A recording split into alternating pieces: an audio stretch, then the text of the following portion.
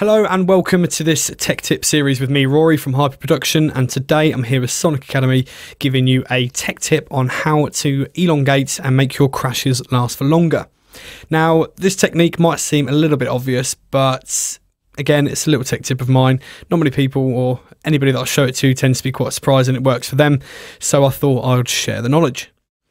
So if we've got these effects switched off here, this is what the crash normally sounds like. Okay, so it sounds very short, so it just dies off a little bit. So all we're using is basically like a delay, but it's also using something else as well. But let me show you what we've got on the delay. So what you want to do is basically find a time signature that's not necessarily mapped to your DAW. So you actually want to turn tempo sync off. Now there's a little bit of a mix to taste type of technique, and you kind of need to just play around with it to get it sounding quite good, or else you do get that sort of like stuttered effect, like which can sound fine if that's the sound that you want, but I find this technique works a little bit better to actually make it sound more elongated, so the diffusion of the cymbal lasts for longer.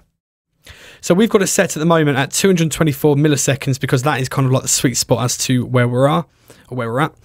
And the feedback you want to set at about 89, but again, you need to mix that to taste to make sure that it's not sort of self-oscillating. So if we've got that set to sort of 100,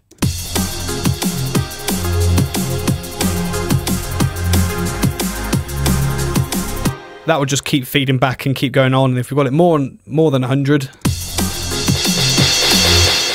see, and it just goes a little bit crazy. But if you got it to 100 and you want a crash to really last a long time, then obviously just bump it up to 100.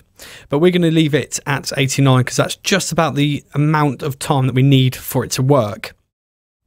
So let's just recap quickly. Delay time, not on tempo sync, feedback 89%. You want your dry signal to be 100% because you want to hear that initial hit quite clearly. And then the wet, I've got it at 59, but again, have a play around with that to see how much your cymbal is going to be needing to cut through your mix, or whether you've got quite a minimal track. This is quite a full track and there's a lot of stuff going on. So we've got it at 59. Then the other beauty of this trick is using the space designer. So this is basically just your covering up of the delay. So this is basically just smoothing everything out a little bit. And because if you haven't got that on with the reverb, and we solo that.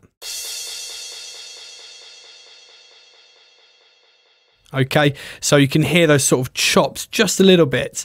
But if we've got this space designer on as well, again, soloed, you can kind of hear it, but it masks it a little bit. But then when you've got it in the mix,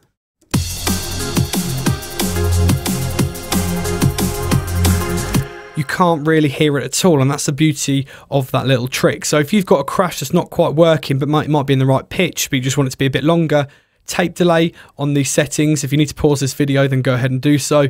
Copy these settings, and on the space designer, I think I've just used a large and bright preset on there to help cover up the chops.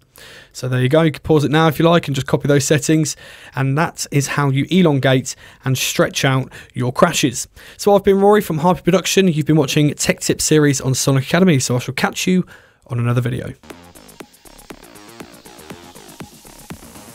Thanks everybody for watching, commenting, and indeed liking. We really do appreciate all the support we get here on our Sonic Academy YouTube channel. So if you found this video super useful, please, we'd love you to hit the subscribe button. We update the YouTube channel every week with new content. And if you want to watch some more relevant content, just click on the videos beside me.